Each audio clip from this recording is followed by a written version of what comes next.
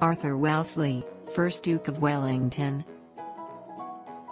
Field Marshal Arthur Wellesley, 1st Duke of Wellington, KG, GCB, GCH, PC, FRS was an Anglo-Irish soldier and statesman who was one of the leading military and political figures of 19th-century Britain.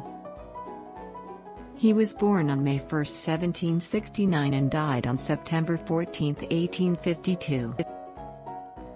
His defeat of Napoleon at the Battle of Waterloo in 1815 put him in the first rank of Britain's military heroes. Wellesley was born in Dublin, into the Protestant ascendancy in Ireland.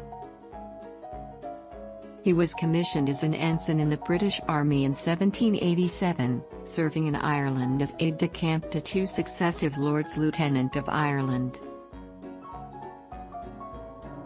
He was married to Catherine Wellesley, Duchess of Wellington from 1806 to 1831.